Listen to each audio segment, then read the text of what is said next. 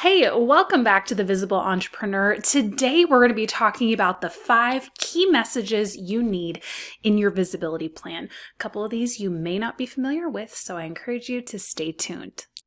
Are you ready to get your brand seen worldwide? Ready to learn the exact strategies that have made millionaires? Want to know the secret softwares I use to save time, energy, and keep things running and profitable with the minimal team? It's all here on my show, The Visible Entrepreneur. I'm your host, Michelle Lewis, founder of Visibility Vixen. After hitting the top of the charts in France, the UK, Australia, Canada, and Singapore, The Visible Entrepreneur is back for season 4 with some of the biggest names in the business. I'm asking them to spill detailed information about what's made them so successful, specifically their traffic and income generators. That way, you can take notes, study the strategy that will work best for you, and see success in your own lead and revenue generation. We're all about honesty here, and I'll never stop working to get you the support you need and pushing you to give back to the planet. After all, entrepreneurs are changing the world. Welcome back to The Visible Entrepreneur. Okay, so when people talk about visibility, it can feel like an overarching, complicated, overwhelming topic, right? Because it can mean so many things. It can mean marketing, your social media plan, your email marketing. It can mean your different appearances, just all kinds of things. So what I wanted to talk about today are what are those 5 key messages that you need to have in your arsenal that really bleeds out into any visibility plan that you can create. These are some time-tested techniques that I have built over the past couple of years, and I think that it might really help you no matter where you're at in your business journey. If you're first starting out, this is going to give you some great resources to have a firm foundation. If you've been doing this a while but are still kind of struggling, feeling like you're just kind of in a lifeboat on the ocean without a rudder and without an engine, then this might be really helpful for you to get a little bit of clarity and be able to pivot some of your planning. So the first thing before we get started, I want to encourage you that if you have not taken the Visibility Sprint Masterclass, I encourage you to do so. That's going to give you even more clarity than what I'll be talking about here on the show. So you can find that at visibilityvixen.com/sprint. So I'm going to leave that link below for you as well, just in case. Who knows if I'm saying the right one at this point, right? So here we go. So the first message that you want to have in place is, you guessed it, your mission statement. This is a 1 sentence encapsulating who you are, who you serve, the results you get them, and your offering.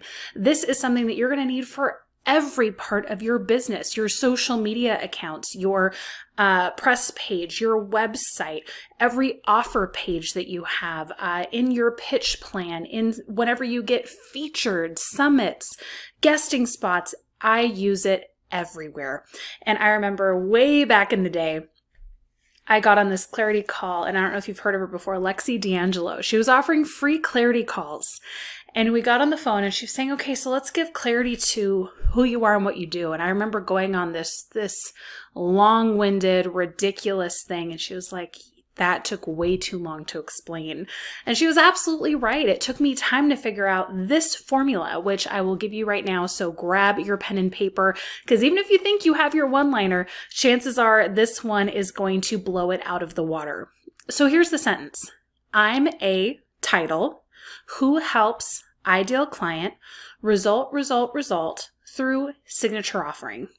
This is hard to perfect. My students struggle every week. And they're like, well, how about this? I'm like, nope, it's too long. We got to cut it down. So if you're thinking about like, okay, Michelle, but maybe I'm going to give this a go, maybe not, but like, what's a good example of a mission statement? I'm going to read you mine right now. So I'm a visibility expert who specializes in helping floundering brands identify their unique brand color, inject meaning into their messaging, and attract their dream customers through my signature color course. And you may say, well, Michelle, but you do more than that. You talk about visibility, you talk about publicity, blah, blah, blah. I'm very much aware. But for the most part, I can tweak my mission statement if I need to, if I'm talking about visibility or whatever. For the most part, I focus on the first step of the journey I'm going to be taking my ideal client, which is color psychology. So give this a couple of tries. It's going to take you at least 4 or 5 drafts to really perfect this, but I find that this is the way to start with your visibility plan. Having a mission statement in place that you feel good about, that can be your 1-sentence introduction wherever you go, is incredibly key. So keep that in mind as we move forward into number 2, which is your belief statement. I don't see enough brands doing this, and I think that it's really a disservice because, especially now, we are in saturated markets, right? It's not 1995 anymore. We have so much going on, so many competitors, and the thing that can really differentiate us isn't just what we do. We did that a little with the mission statement, but still, we're in what they call a red ocean, right? So a belief statement goes even deeper into what you believe and what you want to see, in my opinion, change in the world. So this can be incredibly powerful. And this is a process I take every Visibility Lounge member through because it's important to know not just the immediate why of why you're doing this, which could be family, finances, circumstances, wanting to retire your spouse, whatever it may be, but going even bigger. What are you going to do with your revenue to help support change in the planet? We're all born with that specific twinge of what really breaks our heart of what's happening in the world. And I would like to think that we all are brought into being entrepreneurs to actually see those changes. So for me at Samaritan's Purse, here's a card they sent me for last month's donation. I really love what they do in the world. And so this is where 10% of my paycheck goes. And it doesn't have to be 10%. If you're saying, well, I'm not making enough recurring revenue in my business yet, $1. We can all give $1, right? So start small, work your way up. And with this belief statement, all you're going to do is write down what you think is different about how you were created, what's on your heart to change in the world, and where you plan to give to help enact that change. How powerful. And if you can, put it into a social media post, share it. People want to know your heart and they want to know why you're different. And I found that this does a beautiful job. All right, now let's move on to number 3, the third key message that you need in your visibility plan, and that is a hero story. People need to know where you came from and what made you get into this industry. If, I said, oh, I was an actress and I was successful in all this stuff and then I got into visibility, who's going to give a crap, right? No one's going to care because they're going to go, you are so unrelatable, blah, blah, blah, right? But if I talk to you about how I had such visibility blockages because of injuries in my childhood that I became a stand-in, so I was in front of the camera, but not when it was actually recording, and how that program my subconscious to hide and not be seen, then you're going like, oh, well, that's interesting. I can relate to, bullying. I can relate to not wanting to step out there. I can relate to not wanting to be seen. I'm positioning my story in a way that people who have similar struggles can relate to it and go, that's the person that I need to coach me out of this, right? We all have a beautiful hero story, and what I encourage you to do, you don't need to go into every single struggle you've ever had, right? This doesn't need to be a telenovela. It just needs to be the pieces that relate to this real visual part of what you do. And I find that being able to just take a couple of those key stories can be incredibly powerful to help your audience go, oh, that's my right person. And that's the goal, right? All these things, when we talk about visibility plans, we're talking a little bit about messaging today. And it's because just those little tweaks can make the biggest difference in the world. So I want to take a break here. Hopefully you've been writing these things down, getting the ideas down as you can. Maybe you're doing it in the notes of your phone. Would you do me a favor? If this is resonating with you, if you're finding these tips helpful, would you take a screenshot of this episode and share it with me on Instagram? Tag me at Visibility Vixen and let me know what piece of these messages you're going to enact in your visibility plan. That would absolutely be incredible. And I cannot wait to see them. I promise I will reply back. It helps me know that I'm creating content that is resonating with you and helping you on a weekly basis. So thank you for doing that. Okay, so let's move on to number 4. The fourth key message you need in your visibility plan is your value stack. And you may be saying, well, is that really a message? It is. So much clarity comes from your ideal client knowing exactly what you offer and what those tiers are.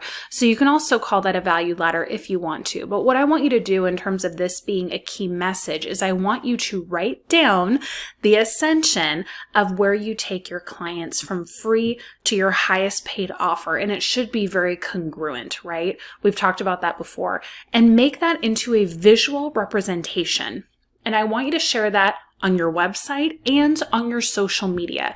I want you to test this and see how people respond, because most of the time people don't understand exactly what we offer. So take another look at your website, go, okay, is it clear on the homepage exactly what I do? Is my mission statement there? Is my belief statement there? Is my hero story there or on my about page?